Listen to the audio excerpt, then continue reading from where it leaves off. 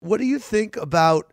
They're saying Nicole Kidman is maybe going to play Lucille Ball in an Aaron Sorkin thing. Do you see it?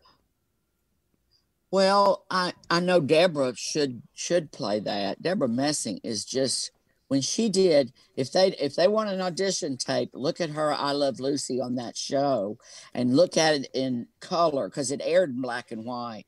There she Right. was so dead on. I couldn't get my eyes off of her. Yeah. So, Yeah. they may hire Nicole for the feature film, credits she has. It's always such a battle. I don't think they always pick the best one, but Right. it should go to Deborah Yeah. Messing. Don't you Um, think?